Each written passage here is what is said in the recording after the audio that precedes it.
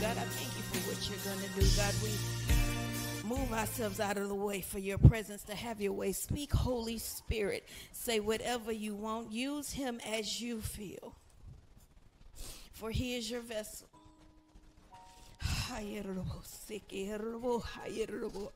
And this house is yours for habitation.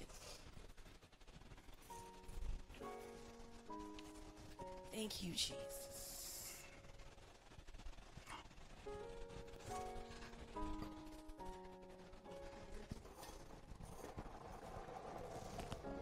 Thank you, Pastor.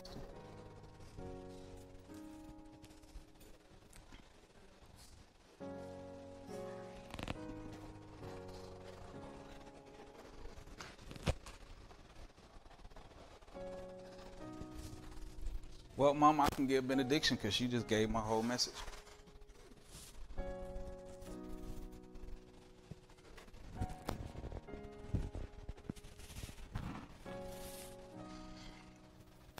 I guess we can go home.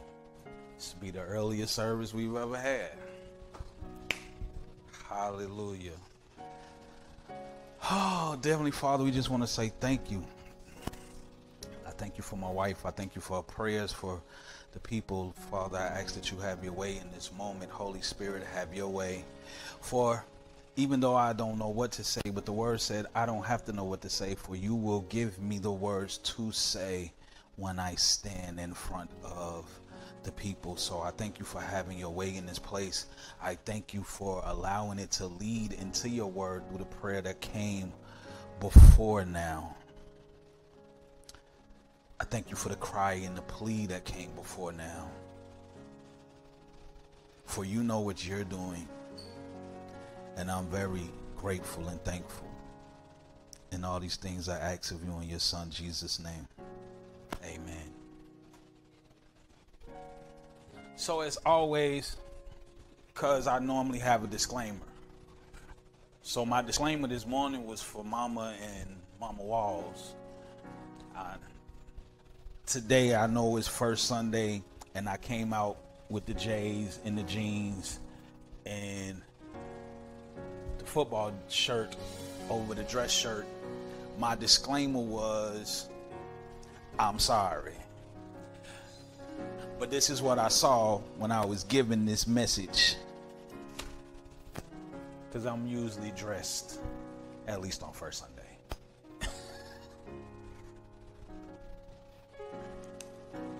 So, my wife was talking about strength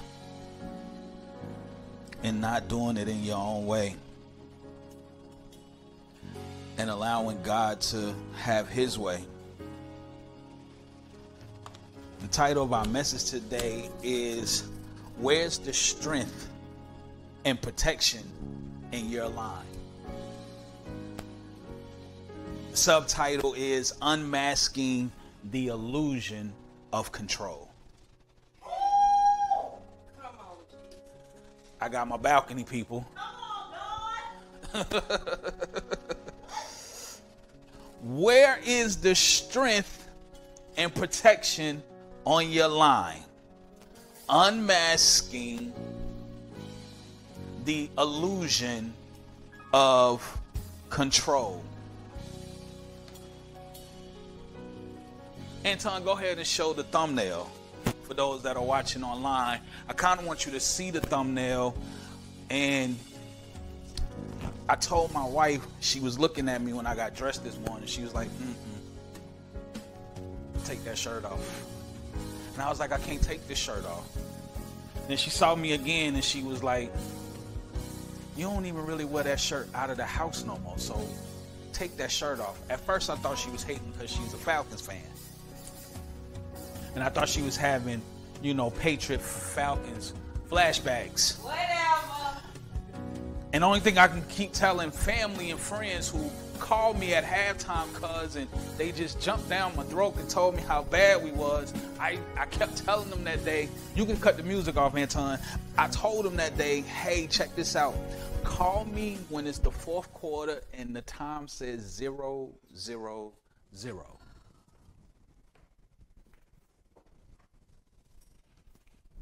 What I found to be interesting is when the Super Bowl game was over, everybody who called me would not answer my phone call.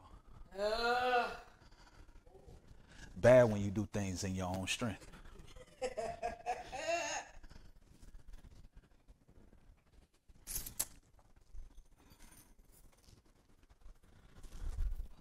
So my wife kept looking at me. And she kept saying, "You need to take that shirt off. You look funny." It's funny because her and my daughter gave me a word about 3 weeks ago that I'm going to stand up here and look foolish for the Lord. So I guess today was the first time I was supposed to go ahead and look foolish. I'm cool with it.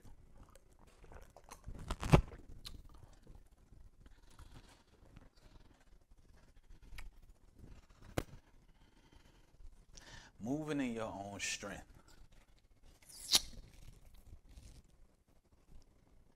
The Holy Spirit gave me this analogy, and he allowed me to see the life of a friend. His name is Anthony. Y'all all know Anthony. I talk about him periodically here. It's okay. He gives me the okay to bash him on the pulpit.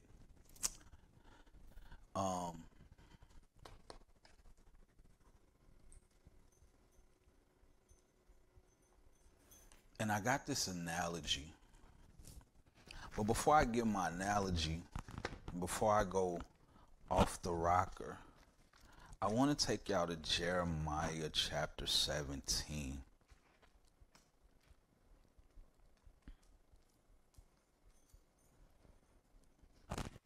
Because I don't want them to say I didn't give y'all no scripture today. I don't want to be that. I don't want to be that pastor. You good? I don't want to be that pastor who they say, he talked for a whole 45 minutes and didn't give not one set of scripture. Jeremiah 17.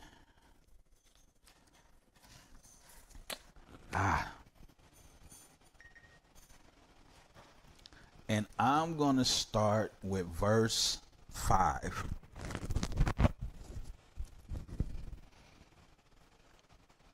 It says, "Thus says the Lord, cursed be the man that trusts in man." What a bad way to start off a conversation. This is not Jeremiah speaking. This is the Lord speaking. "Cursed be the man that trusts in man and maketh flesh his arm, and whose heart depart from the Lord. For he shall be like the heath in the desert, and shall not see when good come, but shall inhabit the parched places in the wilderness, in a salt land, and not inhabited." That's a bad place to be. Verse 7. "Blessed is the man that trusts in the Lord, and whose hope the Lord is. For he shall be as a tree planted by the waters, that spreadeth out her roots by the river, and shall not see when the heat come, but her leaf shall be green, and it shall not be careful in the year of drought, or it shall not be anxious in the year of drought, neither shall cease from yielding fruit." Even in the drought, you should still yield fruit.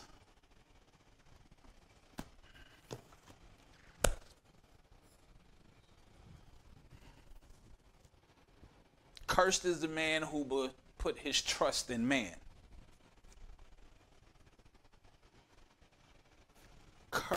Blessed is the man who put his trust in the Lord. A lot of the times when we put our trust in man, we typically sometimes put our trust in ourselves, and we decide that we want to move in our own strength. we feel like we have control over every situation. Or we feel that we should have control over every situation. We should dominate every situation.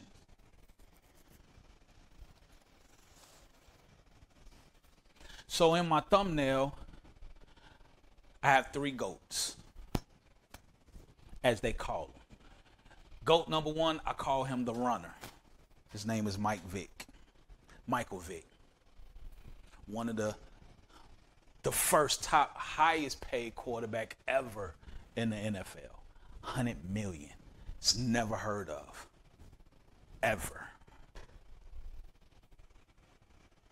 I call him the runner.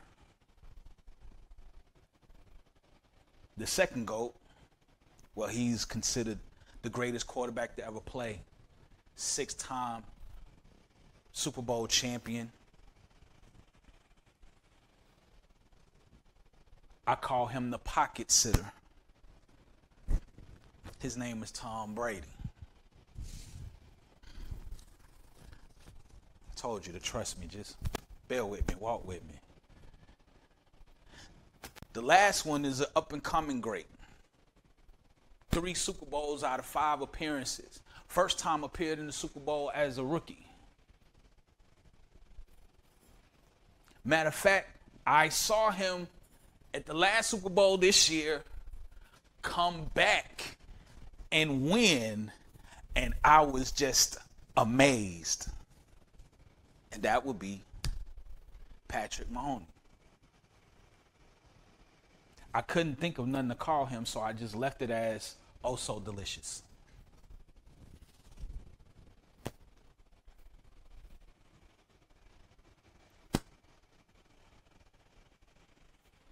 So why do I have these men as a representation today? Because the analogy that the Holy Spirit gave me is about my friend and about a lot of people, is that in life we're placed in a quarterback position.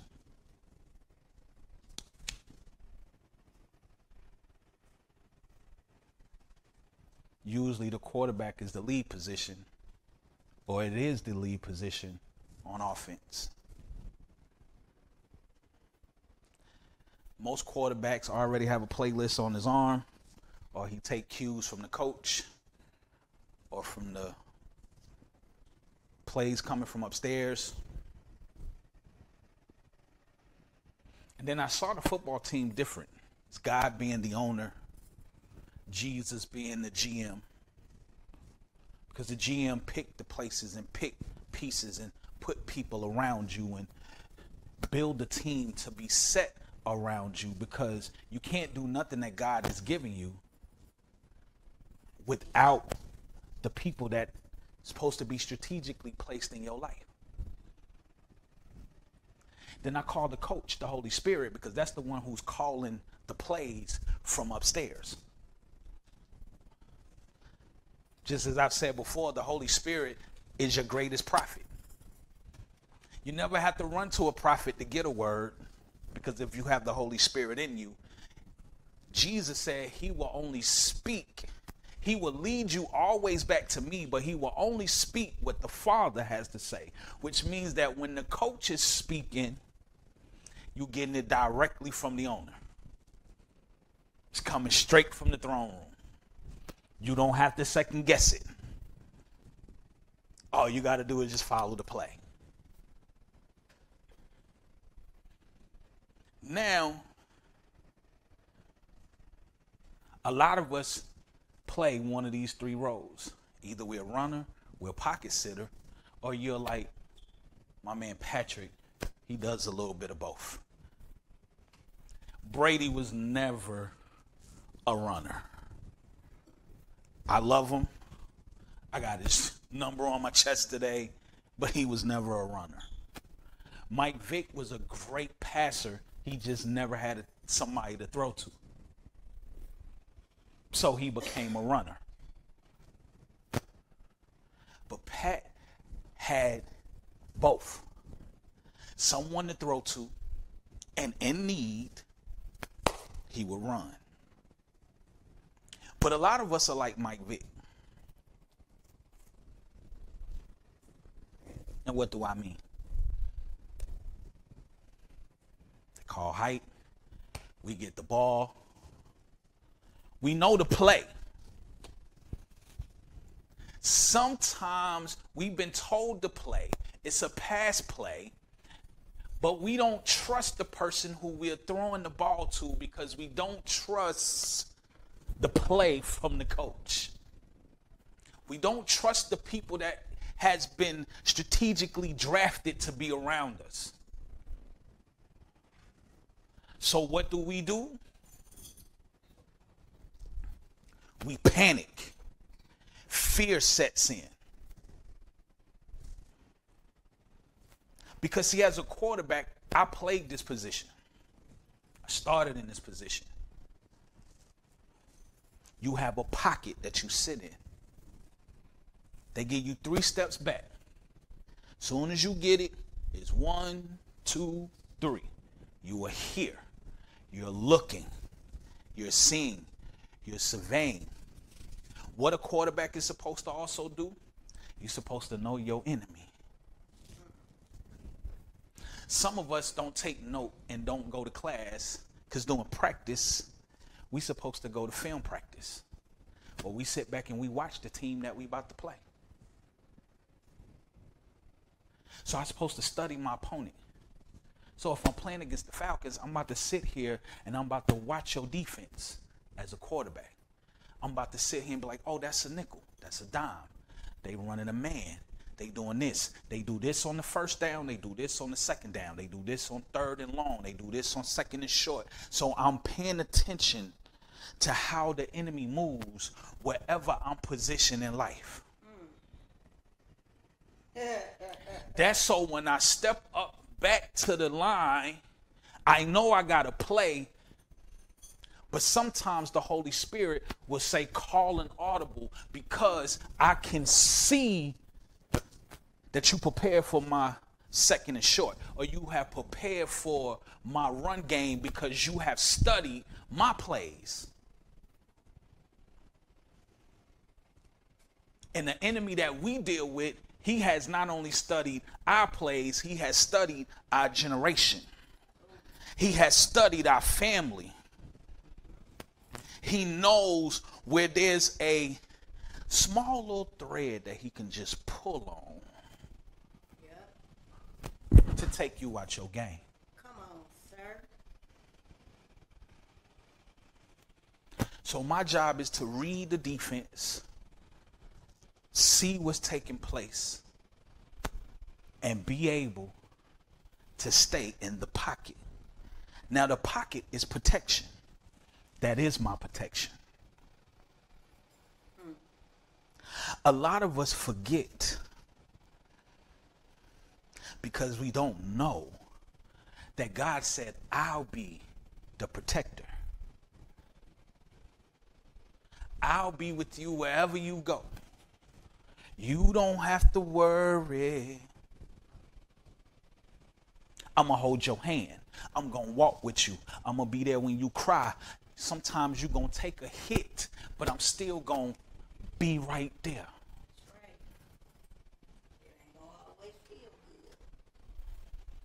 The problem is once we say height and the protection comes, when the line backs up and puts you in a pocket, you see the enemies from the outside.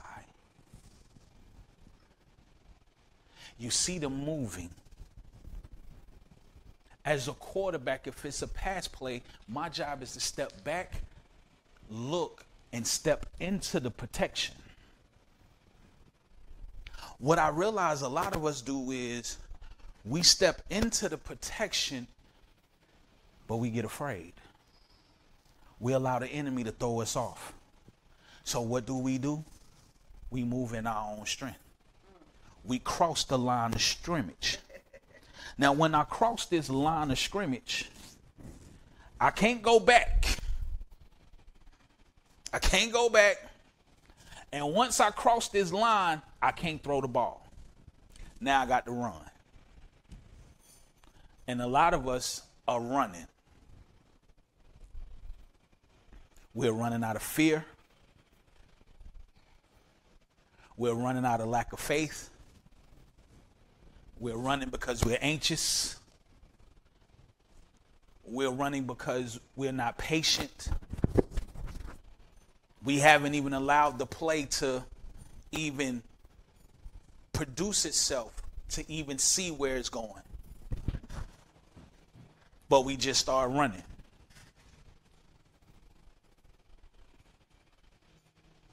And when we cross that line of scrimmage, we're out of protection. There is no help. And now you're moving in your own strength. And if you don't know how to run, you're going to get hit. Then you wonder why your finances is bad. Why there's discourse in your house. Why you got problems with family. Why is there issues with the children? What's going on the job? Why is this person constantly keep getting on my nerves? Because you are constantly moving in your own strength and you are out of the place of protection. A lot of the times you get talked across the line of scrimmage. It happened to Eve. She got talked out of her place of protection. Garden means a place of protection. Eden means a place of provision, paradise, and abundance. So she was in a place of protection with provision and abundance. But she stepped out of the pocket and she crossed the line of scrimmage. And it would have been good, but Adam followed suit. And when he crossed the line of scrimmage, everything became out of bounds.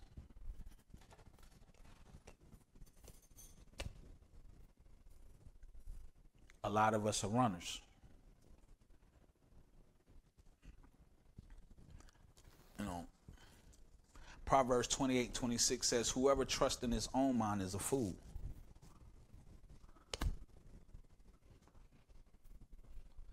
So not only are you considered a fool, you also got a curse on you.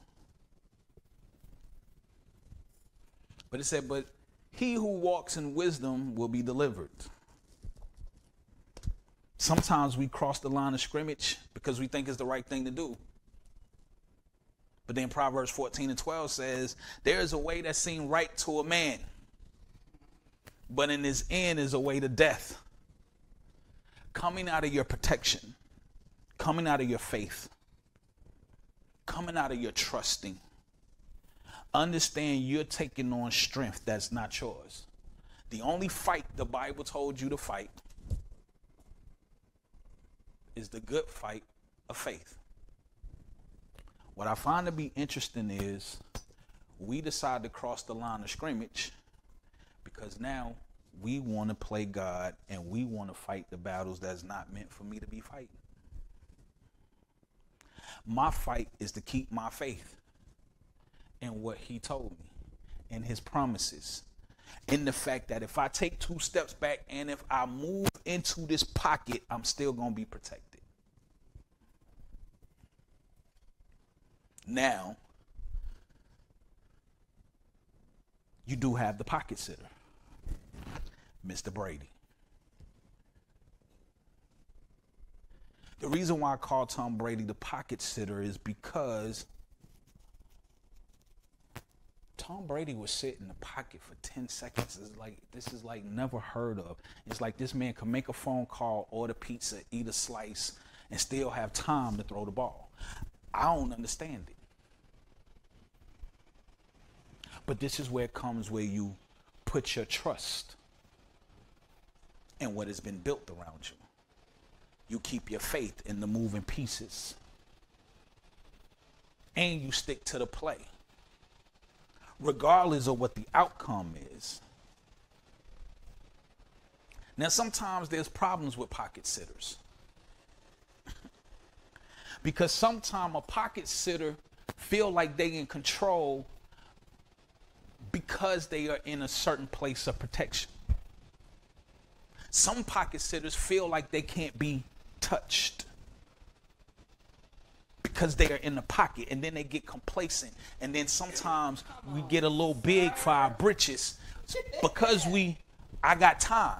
I get the ball, I take 2 steps back, and I can sit there and be like, no, go that way. No, go back that way. No, stop.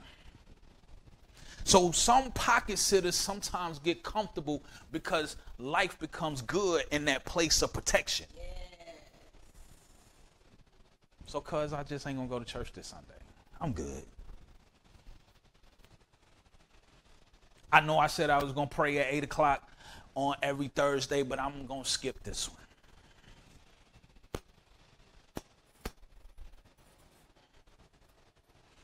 Oh, I was going to do this. Oh, well, I might change my mind on that because I'm protected. Why? Because I live by the word. I'm living good.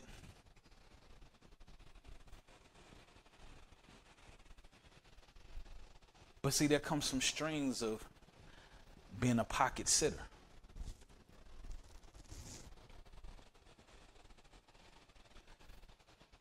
Sometimes when you sit in the pocket, the enemy gonna blitz you and still hit you. Most pocket sitters don't know how to run. So they just take hits because they looking for the protection. But sometimes they leave a breach in the line.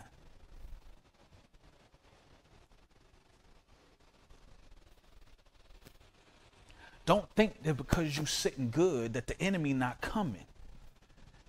Now, if you're a good pocket sitter and ain't no enemy coming, then my question is your protection pocket from the Lord or is your protection pocket from the devil? Because see, I ain't got to come at you. I'll let you go to church. You ain't moving in no power anyway. You don't pray. You don't read your word. You leave service and go home and smoke big blunts. You're not a threat to me. So I will let you sit in the pocket. You go home and lay with a man that's not your husband. You lay with a woman that's not your wife. I'll let you sit in the pocket. I don't have to worry about you. 1, you're going to sit in your sin. 2, you can't even throw. So, you ain't got no receivers. You ain't got nobody to pass to. You're not listening to the coach. So I ain't really worrying about you. But this is what you do. You move your line of scrimmage to allow me to come into your life. So even though you sitting in the pocket, I still get to hit you.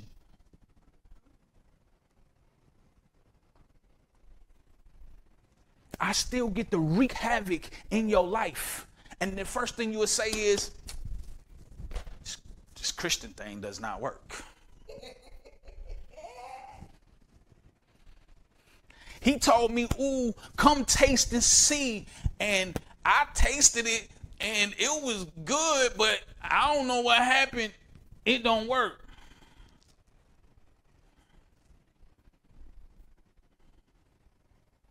Because I keep getting hit.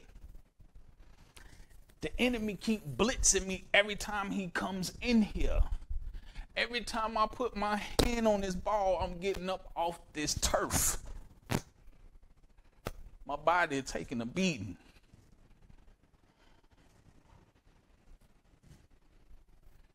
Because God didn't allow the devil to do it to you. You gave the devil the keys to your front door. Come on, sir. You say, hey, listen, The playbook that we running this Sunday is upstairs. When you get upstairs, go to the first door on your left. That's my office. I left the playbook there. Go ahead and read it. And it's got quarter by quarter, play by play of what I'm going to do. And I'll let you in. Because now I just get to sit in the pocket. And because I'm not paying attention to the coach, I'm not calling the plays. I feel like I'm in control. I run this thing because the house is good, the lights is paid, I got food, the wife is happy, I'm good, I'm in control, not knowing I'm setting myself up for failure. Because I don't listen to the coach. Because I don't pray. Because I don't spend time in the Word. Oh Lord, if it be thy will. Well, if you pick up my book, you will know what my will is. Stop praying if it be thy will, because that just opens the line of scrimmage for you to just get knocked down. Because my will is spelled out from Genesis 1:1 to Revelation 22, I think 21. What I want for you, what I got for you, what I got planned for you, how this game is supposed to go. Matter of fact, you shouldn't be taking hits like this because the game is rigged for you to win. You losing, sitting in the pocket with great protection and still losing the game that's rigged for you to win. You already up by 100 points. It's 100-0. You winning, but you're losing. My God. You go 5 yards down, you get a flag and have to go 15 yards back. You move up 10 yards, then you got to go 15 yards back. How you lose a game that's rigged for you to win? You already got the victory. You should be walking around with the ring on, holding up the trophy.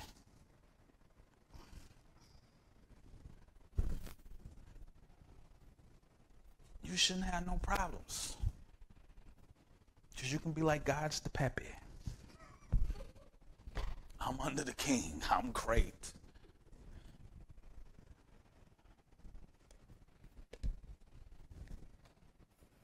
And sometimes you can be doing what you're supposed to do. You could be praying. You could have your secret place. You can be in your word. But the enemy is still come and hit you while you're sitting in the pocket. Come on, sir. The thing about those who pray and stay in their word, when they still in the pocket just collapse. They're not really taking hard hits. You're still protected. You just go down real quick.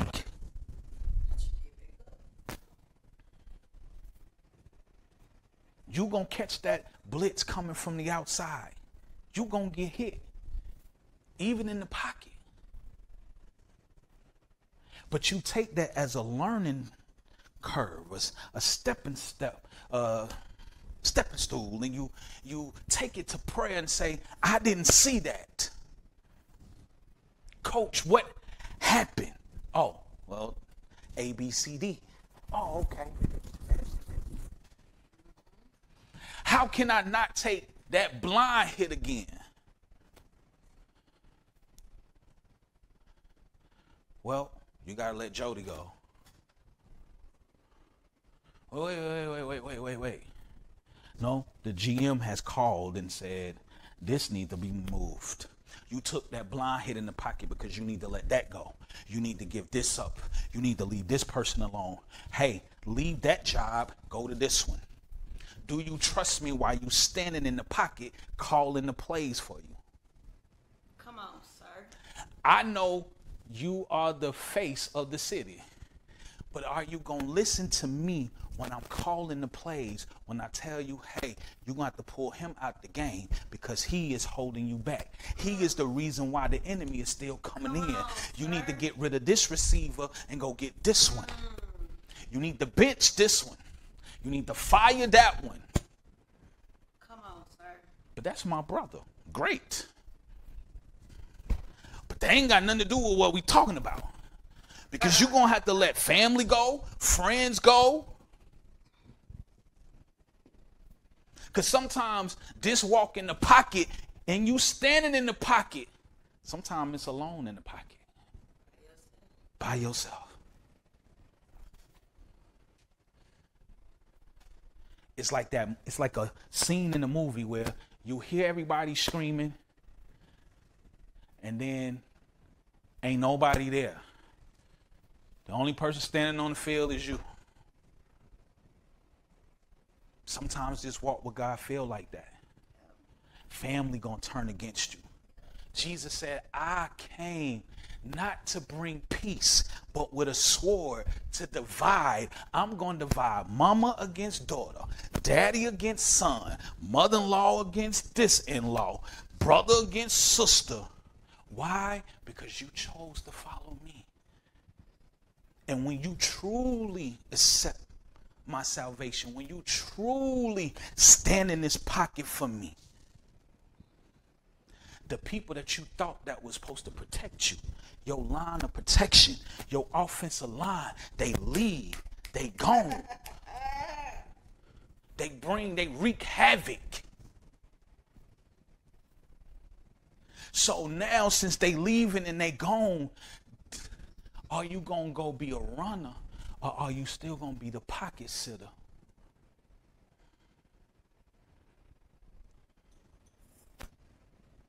Are you going to trust me to stay in the pocket as we formulate the play? You might not make it to the playoffs this year because I needed to build you up. I needed to restructure your team. I need to move things out of your way. I needed to get you a new coach. I need to get you new players. But what you went through last year, I need for you to remember because that is the learning to help you understand how to navigate this year. So you can stop stepping across the line of scrimmage in your own strength. Because once you cross this line, you're pretty much out there by yourself. I didn't put you out the garden. You put yourself out the garden. How you put yourself out the garden? By not listening. By not paying attention. By not knowing where you're supposed to be on the field. False starting. Running to go do something that I didn't tell you. Yeah, I sent the word to say you gonna do this, but it wasn't supposed to be tomorrow. And the reason why it failed is because you didn't give me time to prepare you and prep you to get your character right, to get your mind right, to get your heart right, to remove all of these things from you. Because Jesus made it clear. He said, my Father is the vine dresser. I love the King James Version. He said, my Father is the husbandman. The word husband is where you get the word gardener. Well, you get husband from gardener. The husband's job is to prune, to plant, to till, to cultivate, to raise up, to find what is on the inside, pull it out, to knock things off. He said that I will purge you so you can produce more fruit. So if you don't allow me to purge you while you in the pocket taking these hits to see who is letting folks in. Because Jesus is sitting up in the box, in the GM box, looking down on the field saying, hey, number 69 ain't blocking. So you might have to remove 69 out your life. Number 68 is not protecting you like he said. He don't love you like he said.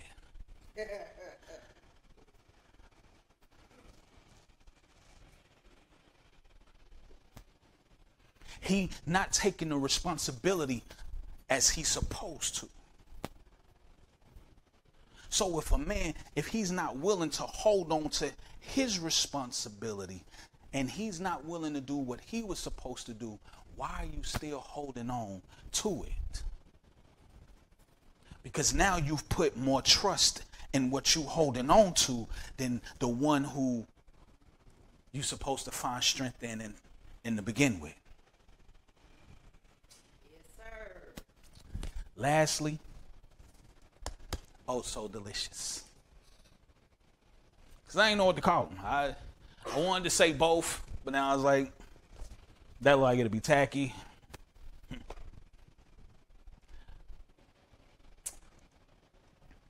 I watched this man go into overtime in this past Super Bowl. Me and my daughter sat on these two couches. Well, what I find to be interesting is we wanted the other team to win. He had already won 2 back-to-back. And I was just cheering for the other little team because it was like, hey, you know, I wanted to see, you know, the little quarterback. He in his, I think it was his first or second year. And I was like, that'd be great to see him move up. It'd be great to see the coach win because of his trial and tribulation, his testimony, how he got to coach this team, how he brought a losing team who nobody ever talks about no more to the Super Bowl. It was a great Cinderella story. I was like, great.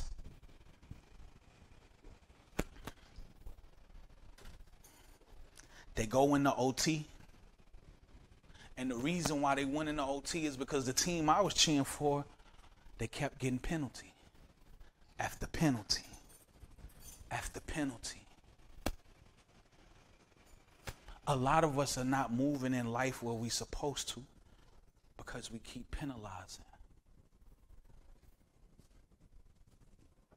And we keep getting pushed back and pushed back.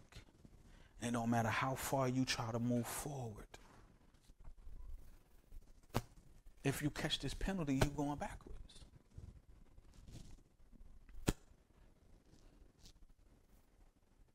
If you're not in the word, you're going backwards. If you're saying that you're a Christian, but you're not walking this walk. I don't even like the C word no more.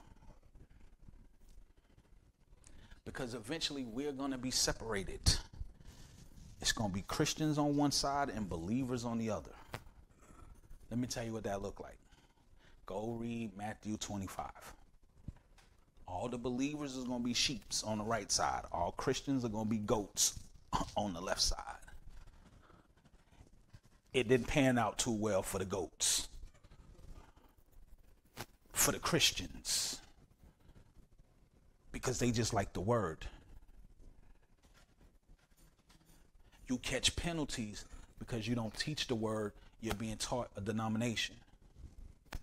Oh, well, we don't do that here. This is what we do. I don't really care what you do.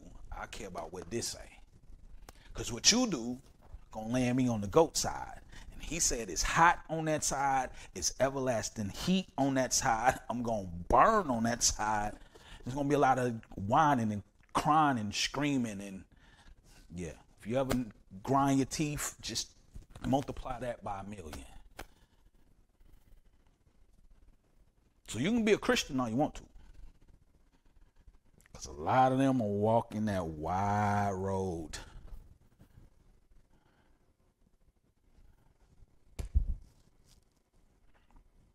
It's good to be a believer. A believer hears and do the word. But back to my guy, Mr. Patrick. They go into overtime. Thought the other team was going to score. It's like, yo, they going to get it. And what people fail to realize is, no, she right there. Even though Patrick Mahomes know how to be a pocket sitter, sometimes God will design a play for you to be a runner. What I find to be very interesting is sometimes God will allow for it to look like all the odds are stacked against you. And he does that not to hurt you or to harm you. 1 Corinthians 10 says, no temptation has overtaken you that is not common to man. So every temptation in this world is common. It was even common to Christ himself. It said, but God is faithful and he will not let you be tempted beyond your ability. That means that you will be tempted with something, but it will not come to you to the point where it will destroy you.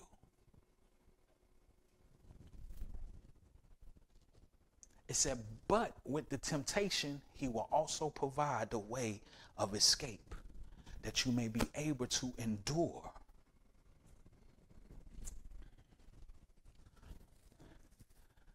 They drew up a play that I find to be very interesting, because this man sat in the pocket all 4 quarters. People was concerned of why he wasn't running. Now, they have seen this man do some amazing things. This man is a righty, but he will run and dive and slide and still throw the ball at the same time and make a play. He is incredible. He is like, hate to say this in church, no homo, but it'd be like Michael Vick and Tom Brady having a baby. That would be Patrick Mahomes. Quick, fast, know how to read. He can see. He understands. He knows football. He can read defense. He's listening to the coach. He's paying attention. He sits in the pocket when need to be. But they got a play that they put together. And when they put this play together, when you watch it in slow motion, there has to be a trust factor. I have to trust my coach because he's calling this play when he's calling it. We all the way on the other end of the field. Usually we gonna throw this thing because we need to get downfield. And we ain't really got that much time because we in overtime. And whoever score first, that's who wins the game. Well, no, they changed the rules. They give both teams an opportunity to score. What I found to be interesting about this play was God knows how to make a way of escape by shifting the enemy into his own demise. What do I mean by that? He went to Job. There was a conversation had in heaven. Listen, I'll make Job curse you to your face. Now, everybody talk about Job, but nobody pays attention to the fact that Satan still has access to the throne room.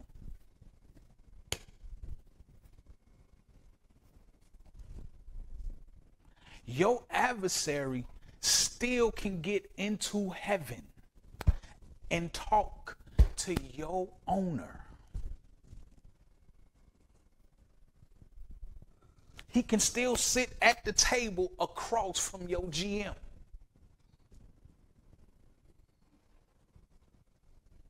He still got goblins, goons, and problems surrounding your coach because he's the God of this world. We talk about Job, what happened, how he overcame, he's victorious. But anybody ever pay attention? This man walked right in with the angels. And God was like, hey, what's happening? What's happening? What you doing? Running around here, just doing what I do. You know what I'm saying? You know how I get down. You made me. Blowing up stuff. You ever thought about my servant Job? I have. But he in your strength. He in your protection. He in the pocket. If you have have one lineman just move to the side so I can just slide right on in, I'll make them curse you to your face. Really? I'm up for that bet.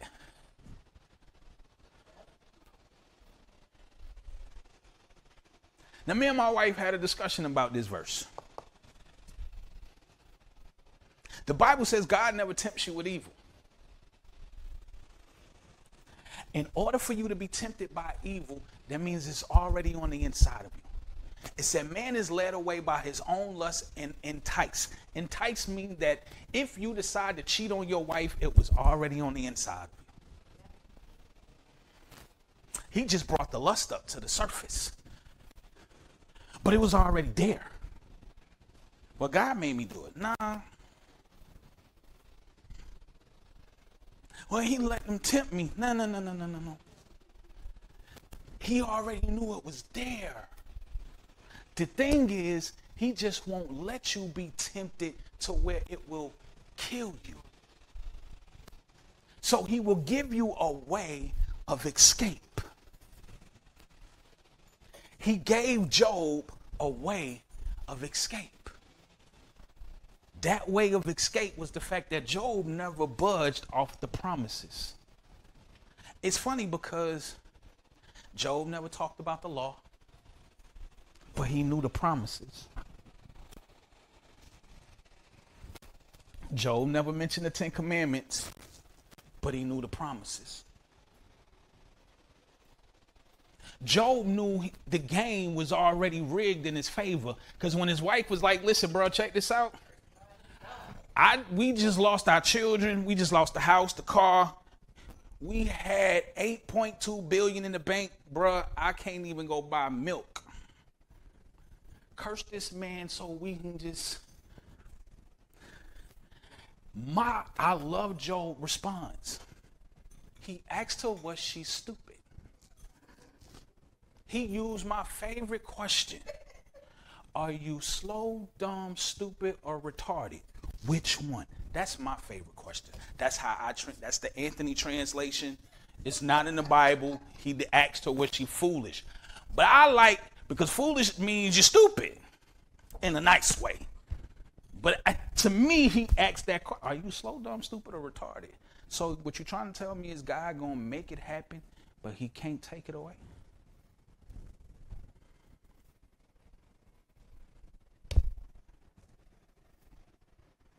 Because we are so comfortable being in the pocket and protected.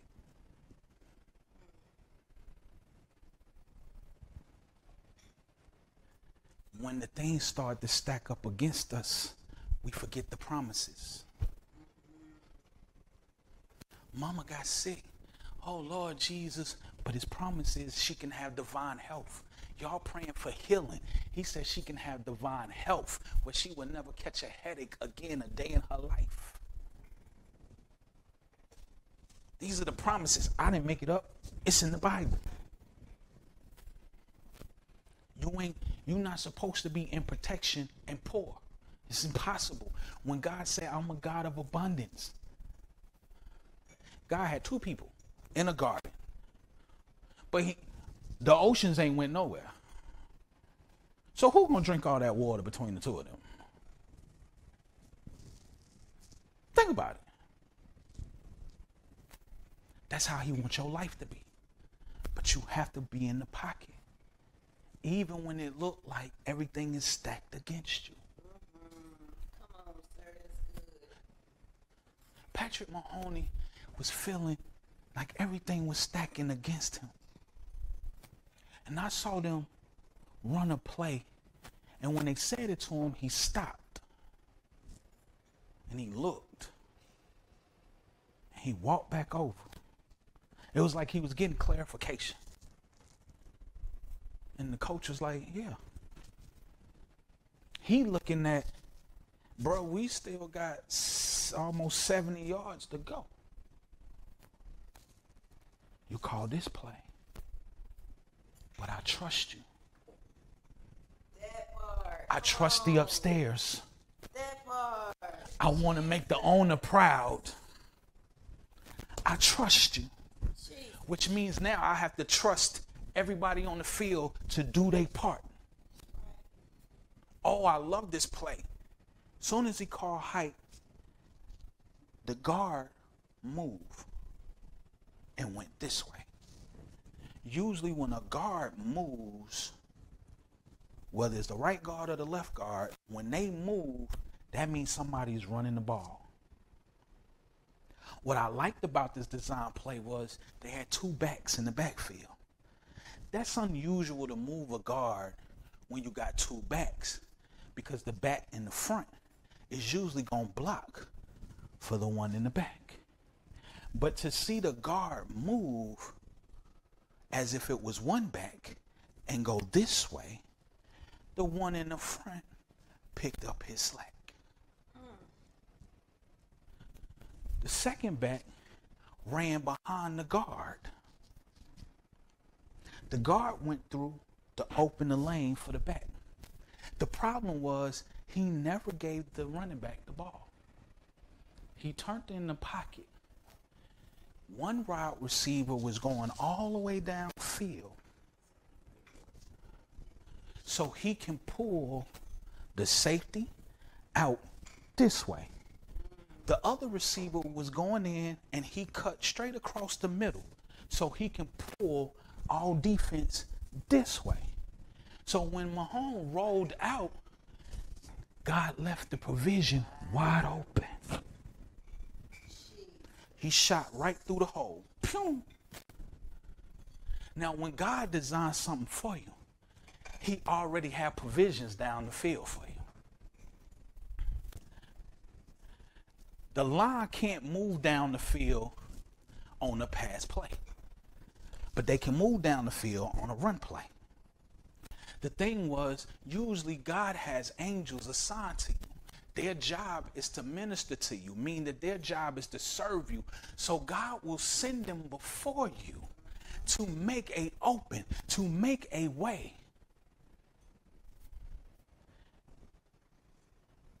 You need finances for that business? Tell him to go get it for you. That's his job. You need your child to come home? Tell the angel to go get him. That's his job.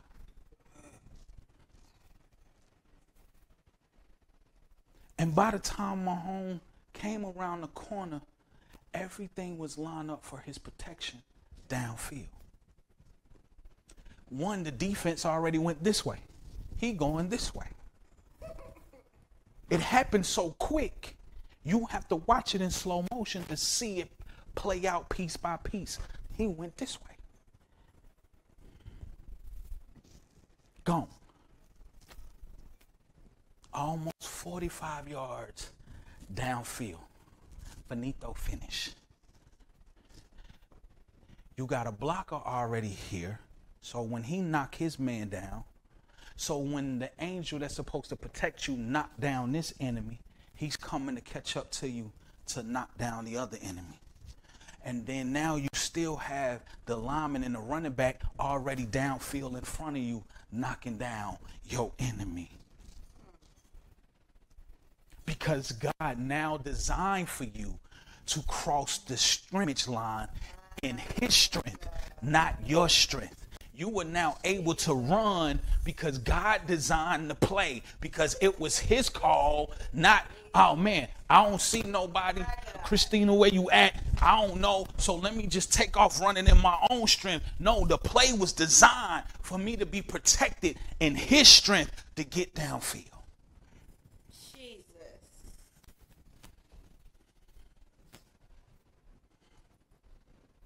Then he does one of them crazy plays where he trips, falls, and still throw the ball, touchdown, game was over. That was it.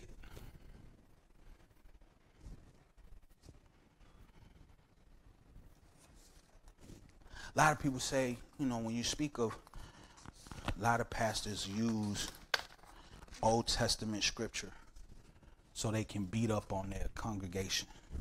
Because I get to use the law against you. So guess what? I guess I go ahead and beat up on you really quick. This one is New Testament. Philippians 4:13, I can do all things through him who, Isaiah 41:10, fear not, for I am with you. Be not dismayed, for I am your God. I will strengthen you. I will help you. I will uphold you with my righteous right hand. Isaiah 40:31. Am I really beating up on y'all? Okay, great. But they who wait for the Lord shall renew their strength.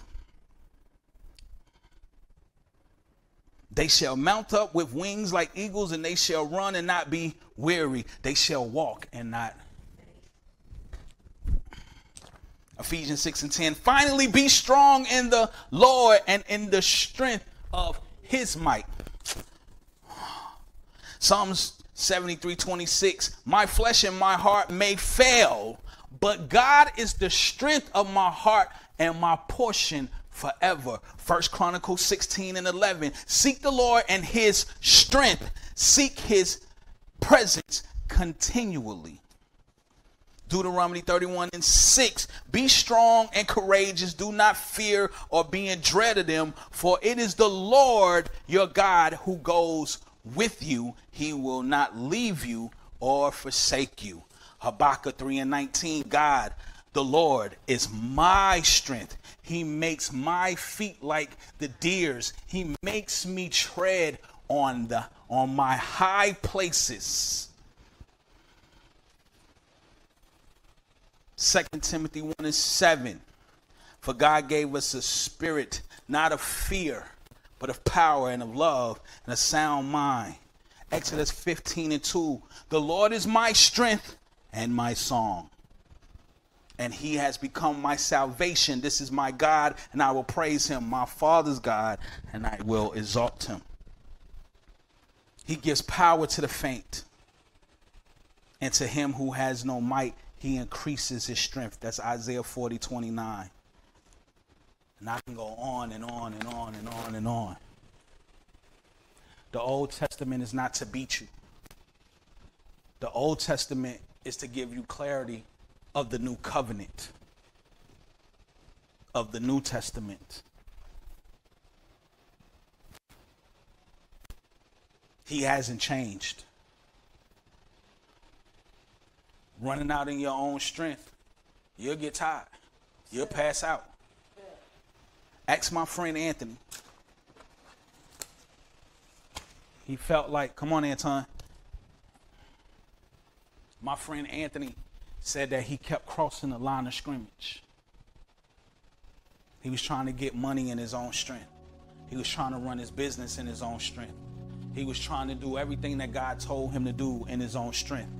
What I find to be interesting, I said, Anthony, didn't you tell me before you got married, you said that your wife, you said that your sister-in-law, God bless her soul, told you and your wife that before you do anything, you should seek the Lord first before you do it, so you can receive the instruction and his strength.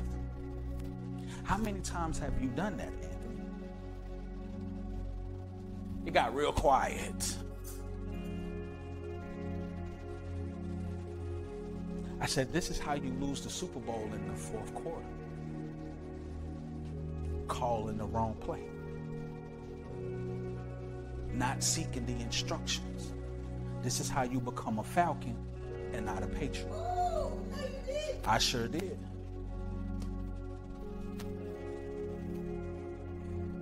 This is how you become a Falcon and not a Patriot. Calling your own plays when God already has something working for you. When God gave you the #1 running back in the NFL. When all you had to do was just go 2 steps across the line and win. You decide to give the game away in your own strength. A lot of people are giving their game away because they're walking in their own strength. Your business is not where it's supposed to be. God didn't give you a business for you to barely get by. That's not how God moves. God gives you an abundance so you can hire people so they can feed their family. God give businesses so people don't walk in poverty.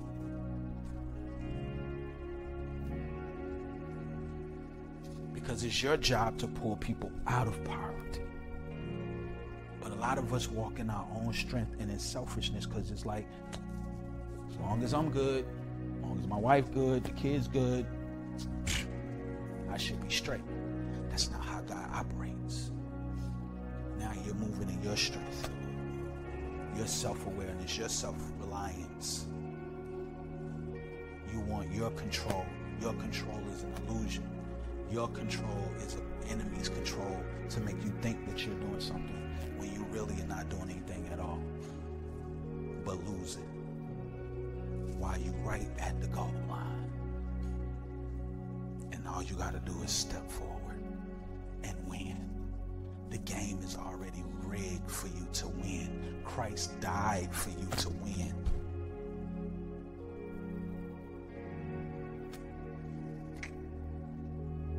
It's time for us to stop losing.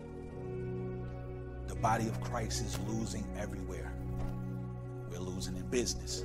We're losing in entertainment. We're losing in all 7 pillars of the world. Education, government, business, media, entertainment, arts. We're losing everywhere.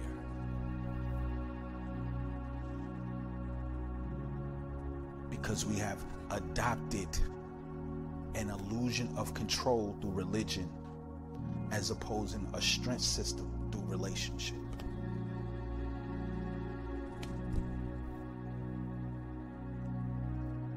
Successful teams have a relationship with each other. They don't just show up and build on a foundation or a doctrine. They actually build with each other first. One of the greatest things I saw was I was watching how the U.S. Olympic team who lost went back to win. They brought Kobe in. Carmelo Anthony said, we was out partying, getting our groove on.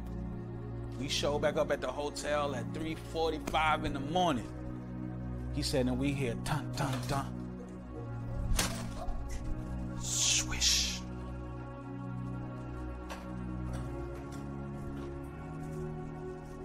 He said, we hear dot, dot, dot, swish.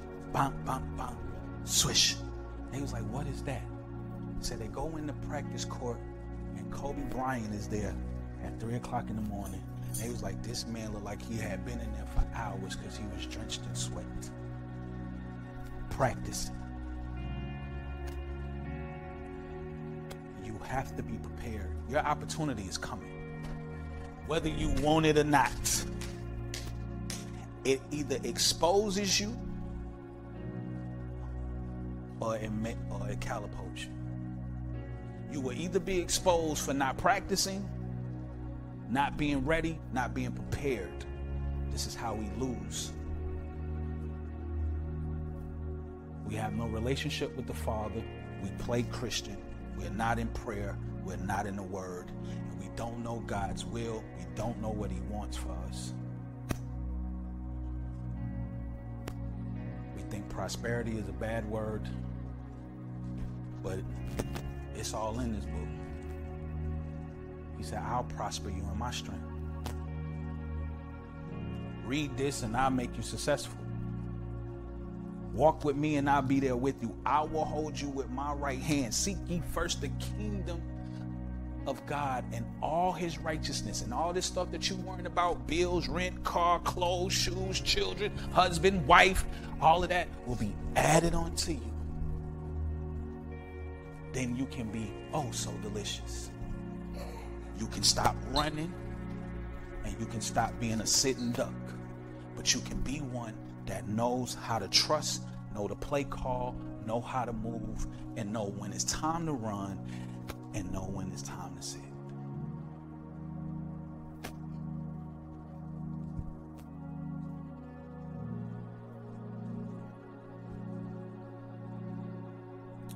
Salvation is here. you would like to receive salvation, because you can't give your life to Christ. You don't need it.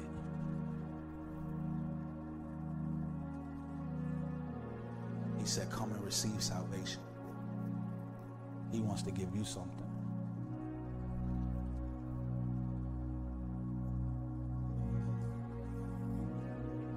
If you need prayer, this would be that time. Don't miss it.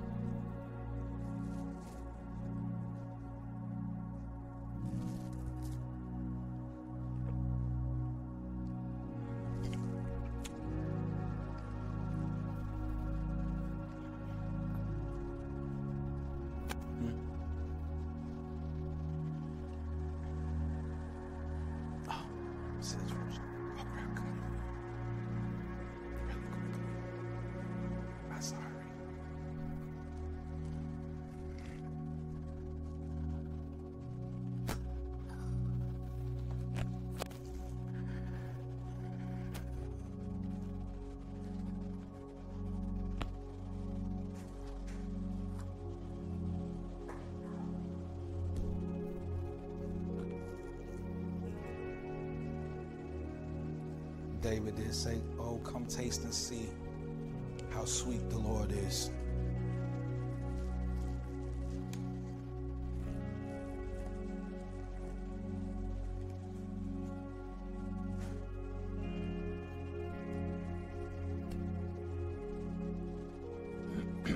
I can promise you it's sweet.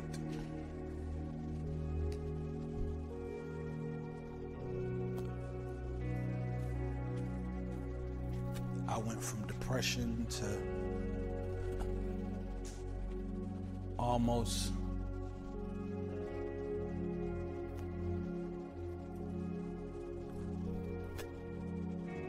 dying.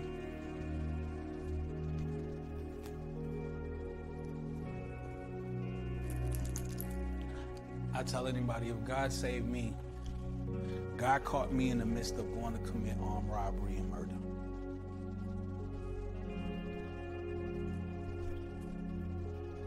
Flipped over in the car and all I can say was Jesus. I was told that if I didn't call on that name, well, I wouldn't be standing here talking to you right now, because it was my time to go. Because of the choices that I made. I was a real runner. I wore Nikes for a living.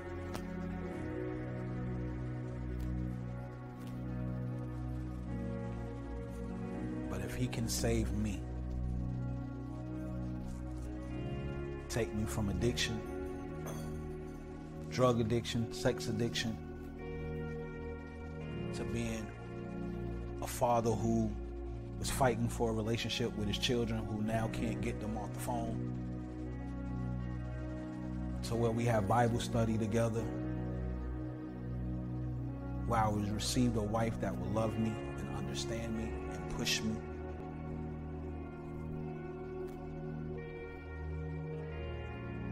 To have a business that's functioning, moving.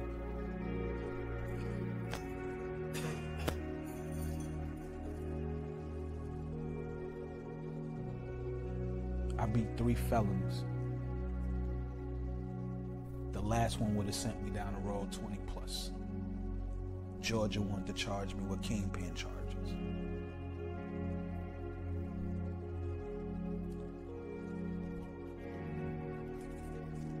If he can do that for me, and I can stand here now and give my testimony and preach the word, oh so delicious is he. He can do it for you.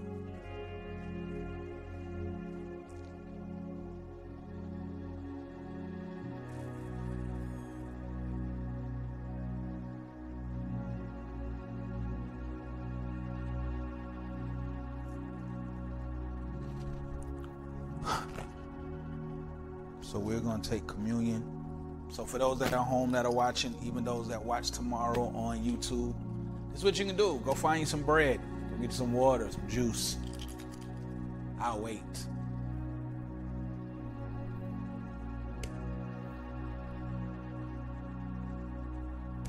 He said, do this as often as you remember me. When you partake in communion, you're actually partaking in an engagement to commit yourself as the bride to Christ.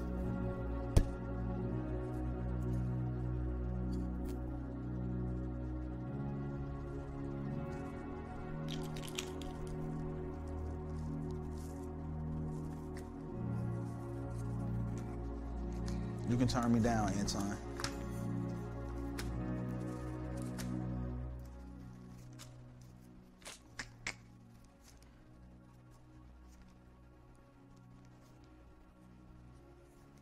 So I'll still give you a little time.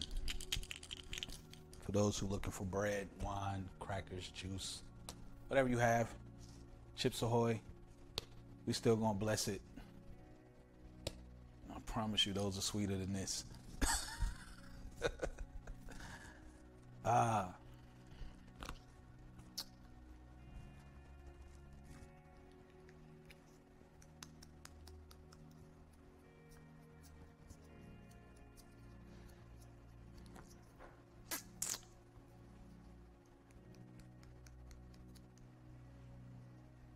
Thank you, Father.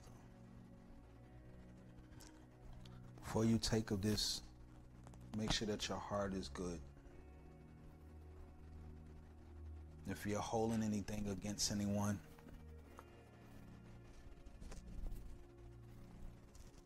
I ask you to release them and to forgive them.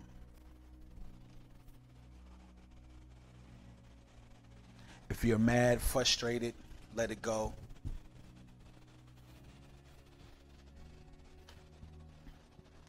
I also say that before you partake in this, make sure that you are in right standing with God. You are in right standing with Christ.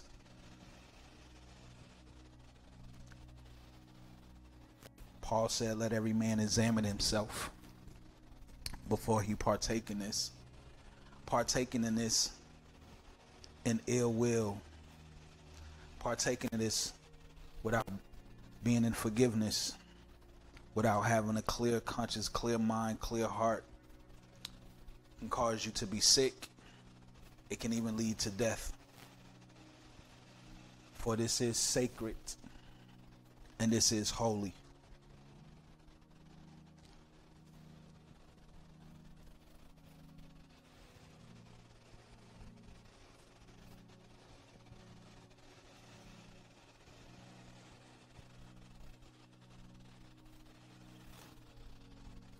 Our hearts and minds are clear.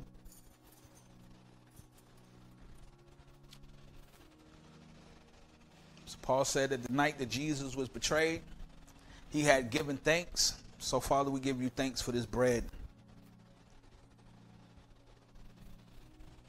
We ask that you bless it, Father.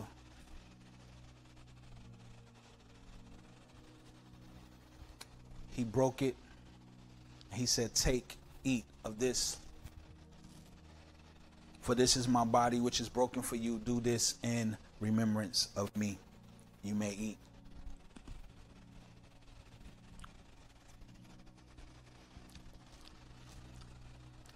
And in the same manner and likewise, he also took the cup, which he had supped, saying, this cup is the New Testament.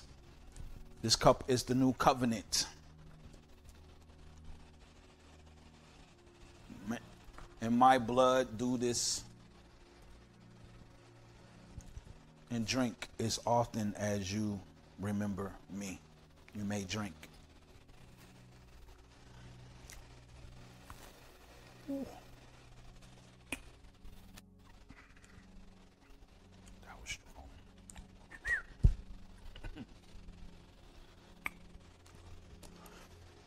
So, Father, we thank you for communion. We thank you for the body that was broken for us, for our health, for our strength. And we thank you for the blood that led us into the new covenant that was shared for us, that we may be reconciled back to the Father. And all these things we ask of you in your Son, Jesus' name. Amen. Well, V-Hop, we thank y'all. If you like to follow us, you can go to vhop.org. That's VHOPP.org. You can follow us online. You can also download the app. You also get sneak peeks of what the sermon's going to be before they're given on Saturdays. Also, if you would like to sow into this ministry, you can do so by going to vhop.org/giving. That's VHOPP.org/GIVING. Also, you can give via Zelle at info@vhop.org. We will have a PayPal next week. But right now you can give via Zelle, or you can go online and give. If you have the app, you can go into the app. Big red button at the top says give. Click on that and you can give that way. If you need prayer, you can email us, reach out to us. We will pray for you. And for my people that is watching tomorrow on YouTube, all of this information is in the description box below. And we will see y'all back here next week on my daughter's birthday and the weekend of Mother's Day. And our pastor, Shaquita Jackson, will be led by the Lord next week to give a great message, I'm sure. Don't be like that. Yes. So we'll see y'all. Same time, same back channel. We out.